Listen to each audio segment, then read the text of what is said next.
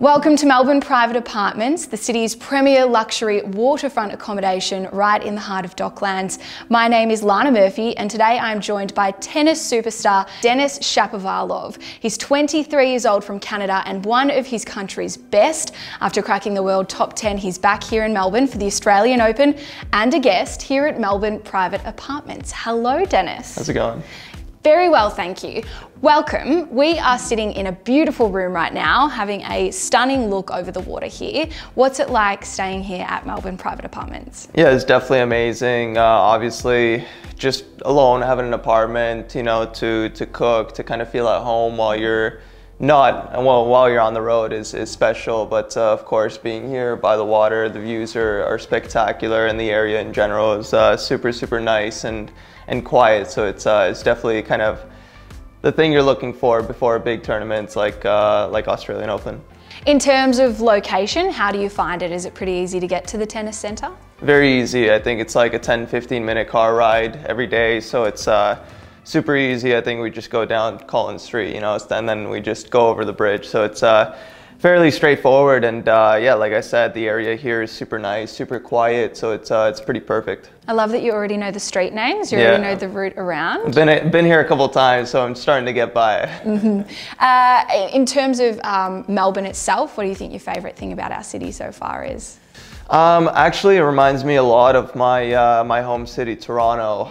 It's by the water. You know, the people are super friendly, very international. It's got a little bit of everything, so it makes me feel like I'm at home whenever I'm here. Beautiful. So you have been here a couple of times. Any favourite restaurants, coffee shops? What's your go-to when you come to our city? Yeah, I think my favorite restaurant has to be the Italian restaurant Ciccone's. I always go and eat there.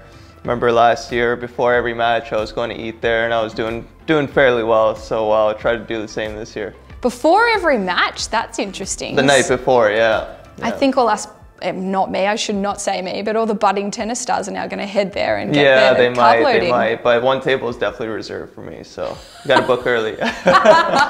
So if people want to see you, that's probably where they should go. Probably there, yeah, exactly. I think I'm going to start working for the restaurant soon, actually. You should get a sponsorship like Tsitsipas with his like stalactites, he's got his souvlakis. You should get like a pasta named after you or something. Exactly, it would be great. But we'll call it just the Shapa, not just the Shapovalov. Just the Shapo, yeah, much easier to say. Very good.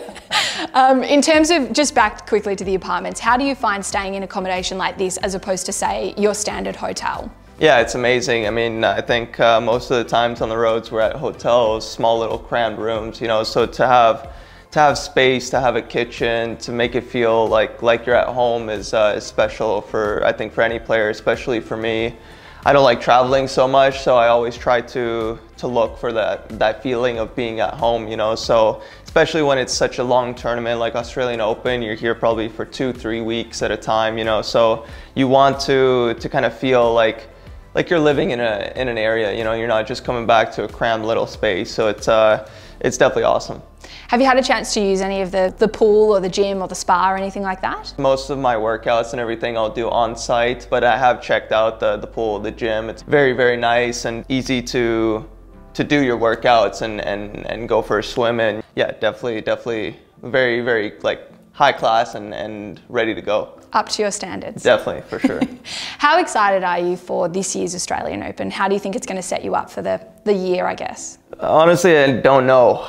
We'll see how it goes. I played really well last year, made quarterfinals, and took me a while after that to kind of find my game, you know, throughout the season. So was the first kind of year that I had a good kind of breakthrough in Australia. The years before, I felt like I've played well, but haven't had big results. So we'll see how it goes. Obviously, I've got a tough draw ahead of me, but I'm playing some great tennis. I feel really confident, and hopefully I can take it far and set up a good start for the season.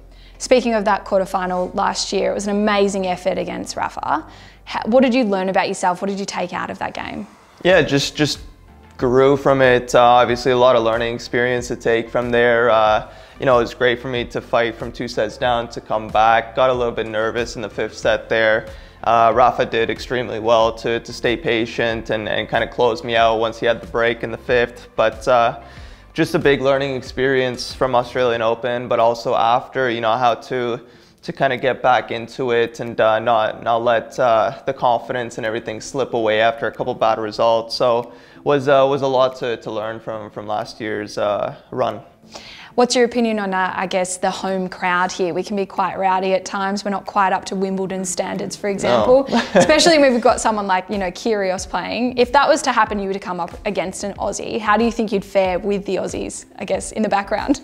Honestly, for me, I love it. I think it's so much fun. Whether the crowd's with you or against you, it just it pumps me up, and I love it. I think it's what we live for, what we play for, and I do like to get into it with the crowd too, for better or worse, but obviously it's just all part of the game for me, and it's one of the big reasons why I play, and obviously I've always loved Australia. I feel like the crowds, like you said, they're electric, they're super energetic, and they're into it, so it's a lot of fun to be out there. And I remember some amazing crowds from last year, so it was definitely a lot of fun, and it's always special to play here.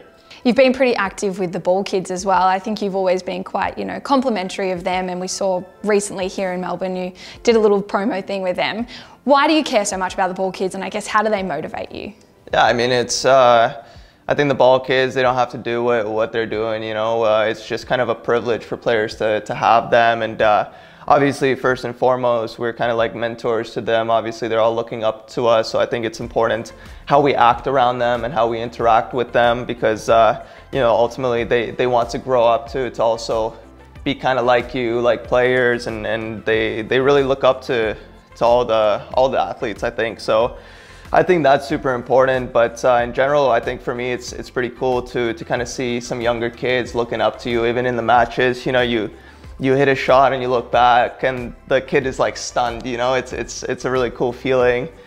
And also just like getting balls and just seeing them kind of like almost shook a little bit or really looking up to you. For me it's really special, and to have that kind of bond during the matches and that feeling, it's special. You feel like you're doing more than just playing tennis and just playing your match, So for me, it's always really cool to interact with the ball kids. I feel like I've always done some things like I did this week, like the photo shoot with the ball kids, and yeah, I think it's just really cool to even see them around the stadiums, this week, last week. They're all now saying hi to me and getting a little bit more comfortable with me, so it's really cool. It's awesome, and it's really good to see a tennis player with that attitude, so yeah, thank definitely. you. Thank you. Thanks for staying here at Melbourne Private Apartments, and good luck with the Australian Open. Appreciate it. Thank you.